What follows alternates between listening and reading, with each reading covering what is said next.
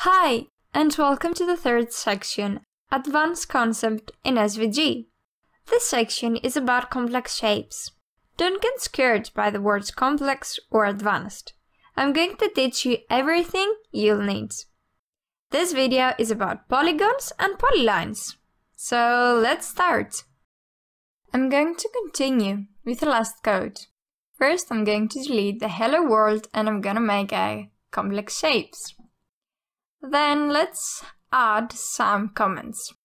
First, comment out the lines and then add some new comments about polylines and polygons, which is the one that we are going to start with. After that, it's time for your polygon element. Polygons are shapes with 3 or more straight sides. The polygon element requires one attribute, which is the points. The points must be a set of coordinates, where SVG will take care of drawing lines between them. The only thing you have to do is to add the polygon element and then add the points as you normally do in a line.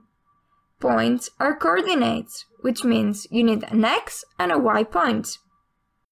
You can have an unlimited number of points.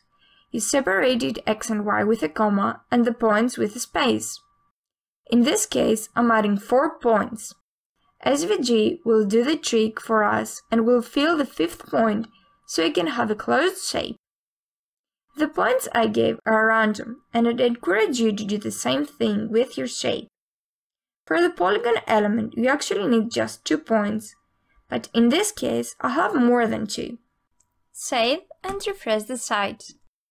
As you can see, we have our code and everything seems nice. Let's continue with the polylines. I'm going to copy and paste the same code as in polygons, because you will see that there are not many differences.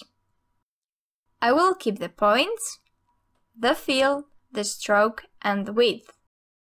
Now let's change the fill attribute to none. Save, refresh. See, now you only have the width, but no color, and this is how Polylines works. So far, we created polygons and polylines.